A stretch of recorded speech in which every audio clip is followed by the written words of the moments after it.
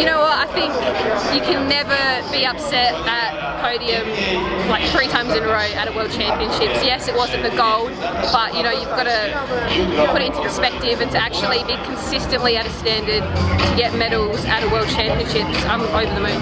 She's absolutely on fire at the minute. She was amazing when I raced her at the World Cups.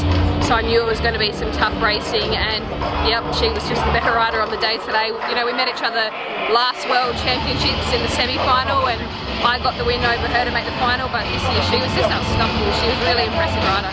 First ride in the final wasn't too happy with, just one small mistake and that was it, race over.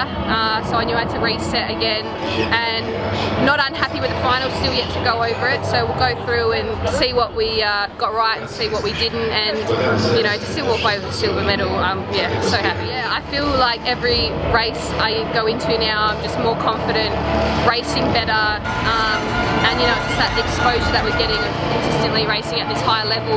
Just feel more prepared coming in. Like I remember when I was first rocking up to World Cups and World Championships, I was so nervous, and now it's just cool, calm, collected. You have a job to do, this is it, let's get it done, simple as that. Keep the heels up tomorrow, a bit of rest and recovery. We're cheering at the TV for Carly, she's got the 500 tomorrow.